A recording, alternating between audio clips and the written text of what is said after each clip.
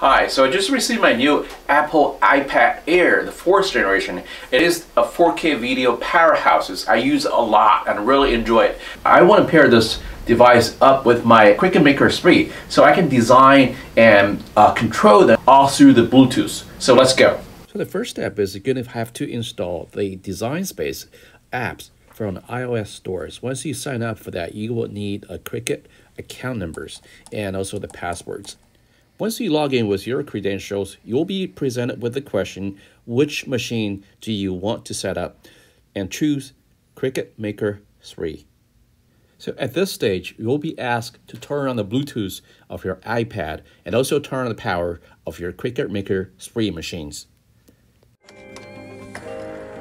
So with each power up of the Cricut Maker 3 machine, it will perform a calibration to make sure the tooltip is intact and also there is no jamming, everything is in place. Once that was performed, you are ready to connect with your iPad.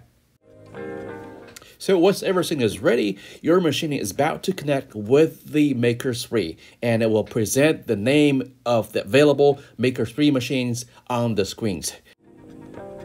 So congratulations, your iPad Air is connected with the Maker 3 machine.